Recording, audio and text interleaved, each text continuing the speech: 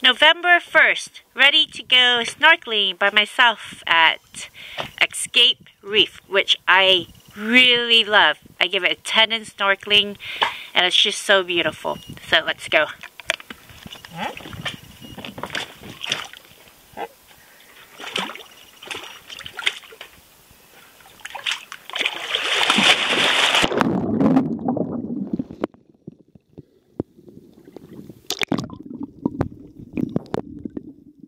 G'day, my name's Paul.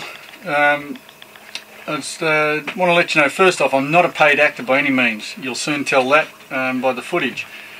Anyhow, I'm just giving Rick a shout out here. About 7 years ago now, he asked me, we were having a bit of a talk, and he said, where do you want to be in 10 years? What do you want to do? At the time I was running a reasonably successful building business, raised the family, putting them through the school. I had purpose in life, I was earning money, I was helping old people out with their disabled access ramps, level entry showers, that sort of thing. So I had a lot of fulfillment and contentment in life. But I had to go away and think about it, and I thought, well, I'd love to build the business, maybe then sell it, have a good dose of money in the back pocket and retire. Most people's dream, I guess. But Rick then said, why wait so long? And I sort of thought, well, why wait 10 years, I guess? So we spoke a bit more about what needed to be done to make it happen faster. And we put a 5-year plan in place. Started doing what Rick was saying. It involves a bit of work, of course, as you'd expect. Nothing's for nothing. And then I stepped it up a little bit. In 3 years' time, I ended up buying a catamaran, which was part of my dream. And I got to a point where I was able to retire a bit earlier, and now my office or my home is TAC, which I'd like to show you.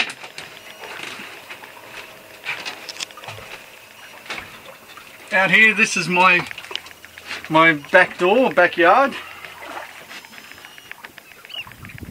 I'm currently up at Escape Reef, North Queensland. What's it? It's off at Port Douglas. It's not far from Port Douglas. I'm heading further up north and then doing a trip over to Indonesia, all the islands over there. So when Rick asks you, what do you want out of life, or where do you want to be, give it some serious thought, and whatever your dream is, tell him, and he can most probably help you achieve that. As long as you do as he asks, and it can be done. So I'm going to go in there and collect dinner because it's coming on dinner time. So yeah, keep rolling. It shouldn't be too long, I'd expect. But this is what it's like up in the tropics. Just glorious. I normally do this naked, but Rick wouldn't like that. Back in a minute.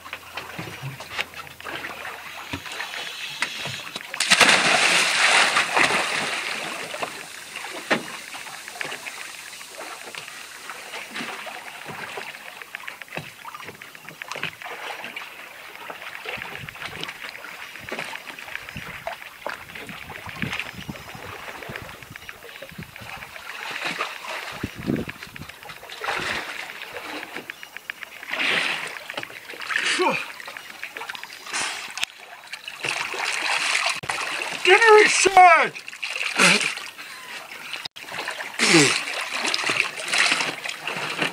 Cut. Dinner is served in abundance. Bottle of champagne, fresh lobster. He's going to be half an hour on my plate.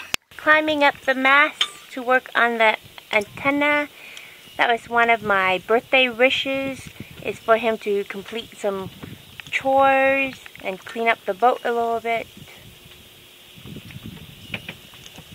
And look! Tack!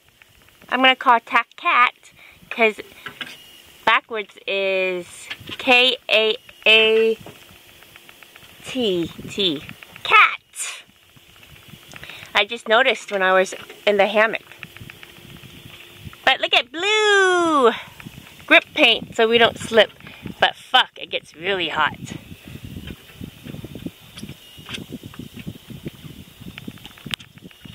So Tack Cat has a whole new look. Blue.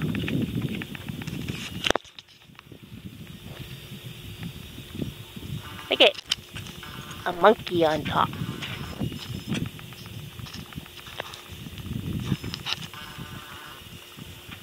So it's calm enough to go on top. Oh, look at the moon behind him. Beautiful. Almost full moon.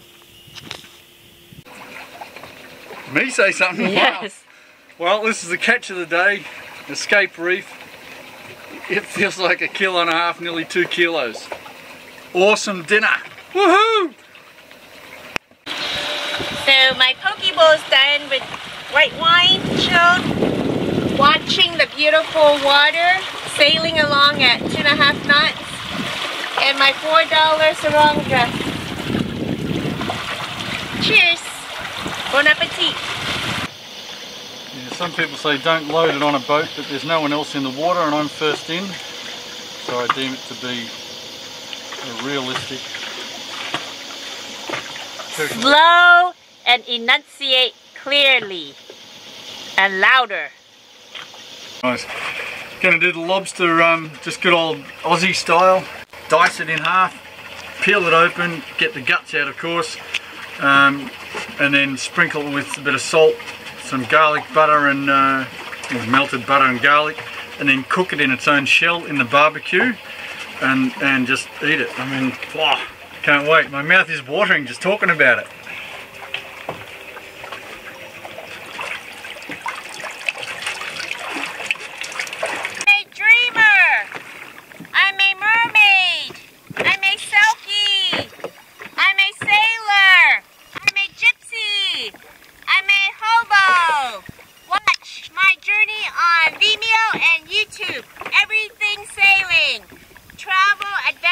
Diving, cooking. Most of the time I might not even have charge, so I have no charge on my Wi-Fi or camera or cell phone. So that's why I'm not filming most of this. So subscribe to